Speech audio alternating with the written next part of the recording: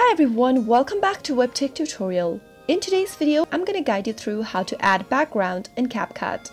A background is something like a color, pattern, or media which is the backmost part of an object, which helps your photo or video to look more interesting. You can easily add background to a video or photo with green screen effect, or you can do this without green screen as well.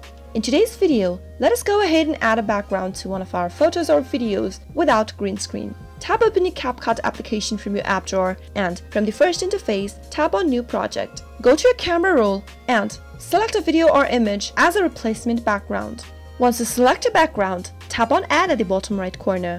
Now, as you can see that I've selected a background. At the bottom of the screen, tap on the Overlay button and tap on Add Overlay. Go and select any videos with regular backgrounds or photos from your camera roll. Once you do that, tap on the Add button at the bottom right. And now, adjust the picture size by simply zooming in or zooming out the photo. Once you're done, at the bottom of the screen, tap on Remove Background option. As soon as you do that, you'll be able to remove a background from a photo or a video.